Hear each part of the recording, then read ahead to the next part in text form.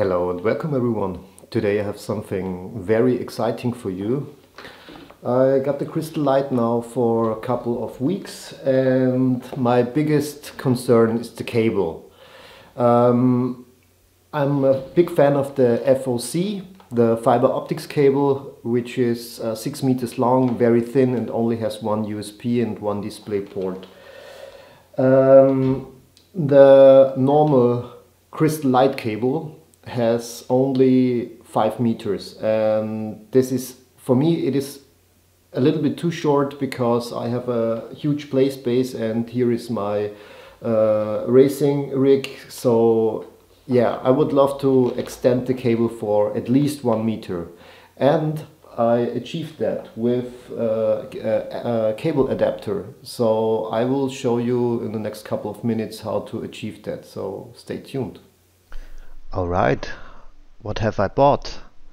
The Cable Matters DisplayPort repeater. It's an active repeater. Then I bought the 2 meter DisplayPort cable, also from Cable Matters, and an USB 3.2 extension cable. Like I said, the DisplayPort repeater need a power source. You can use your cell phone charger and just plug it in and the light should go on, so you're good to go.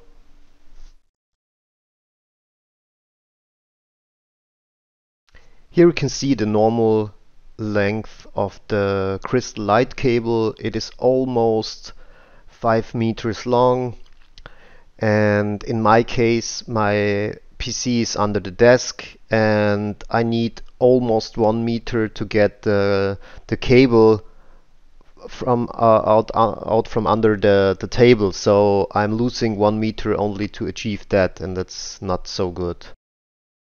And now with the cable adapter and the extender I'm getting 7 meters, so I'm almost in my kitchen with my VR device. So this is very cool. Look at this.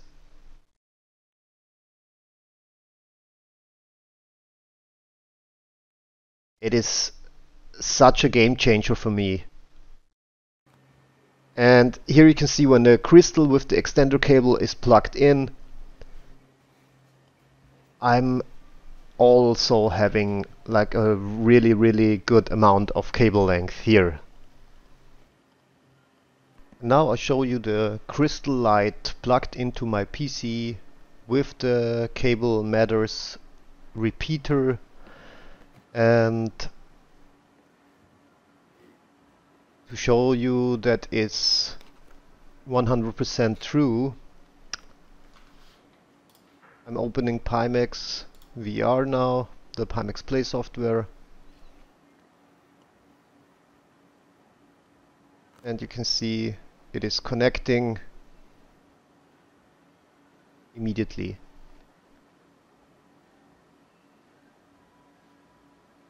Right now I'm switching from 90 Hz to 72 Hz. Also here, obviously the Crystal disconnects and then connects again. This is normal when you switch from 72 to 90 or from 90 to 72. And again, device is connected. So far so good. Then I'm starting the Lighthouse,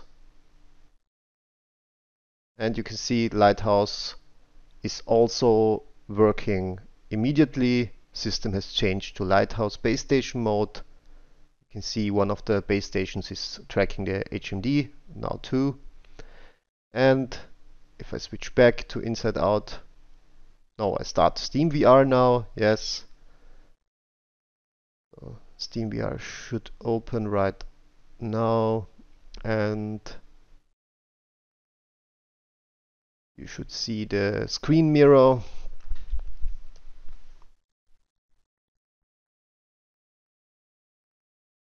Yes, and now you see the screen mirror on my monitor, and yeah, you can see the Crystal here. This is working fine, And now I'm changing back on the fly from Lighthouse to inside out tracking, and look at this, it is seamless. So this is fantastic. You can switch from inside out to Lighthouse. There you see the controllers are tracking fine. So I really like it. And back to Lighthouse. Okay, detecting Lighthouse faceplate, and the tracking is here. I just have to put on or yeah, I have to switch on the proximity sensor, and yeah, this is working so great. And yeah, I had my camera here.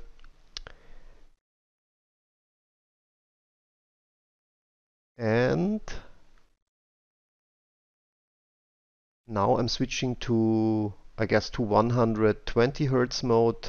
And I have to say, it is working with 120 Hertz and the full native resolution, but I had one or two crashes. I don't know if it's because of the extension cable, but you can see it is working. And maybe, I don't know, maybe it's a software issue or, but it is working. So bear in mind, this is not an official Pimax solution to extend your cable. It's just I tried it and for me it is working. So on my PC it is working. Hopefully it is working on your PC, but this is not a solution. Again, this is not a solution from Pimax. This is my own solution. For me it is working, and yeah, I hope the I hope it's working with your PC, and yeah, let me know if it's working. If it's not working, just write in the comments. And yeah, thanks for watching and goodbye.